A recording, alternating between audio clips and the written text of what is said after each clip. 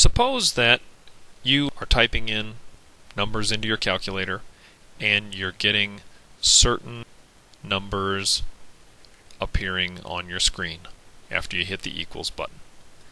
And let's say that you're using the rules of mathematical operations to round those to a certain number of significant figures. What would you write down for each of those answers?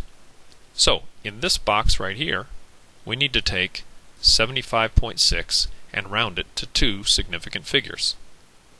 That's going to be 76. If we continue down this column, we would write 0.53, 390,000. This one already has two significant figures, 4,200, and this one to two significant figures would be 8.5 times 10 to the negative fourth. How about this box? If we need to round 75.6 to three significant figures, well, that's easy. It already has three. But suppose we need to report 75.6 to five significant figures. How would we do that? We would add a couple of zeros on the right end. That decimal point means that zeros on the right are significant. What about this quantity to three significant figures? Well, it's going to be 0.528. How about to five significant figures? 0.5283. Whoops. We're going to have to round that 9 up because the next digit is greater than a 5. So to five significant figures, we're going to have 0.52840.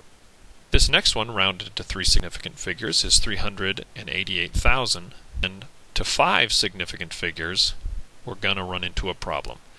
There is only one way to report this to five significant figures, and that is you have to use scientific notation. Any of these quantities can be reported to the correct number of significant figures using scientific notation, but this one has to have scientific notation in order to report it to the correct number of significant figures. The same thing has to happen right here. 4.20 times 10 to the third has three significant figures, even though the number on our calculator only has two. If we need to round it to three, that's how we need to do it.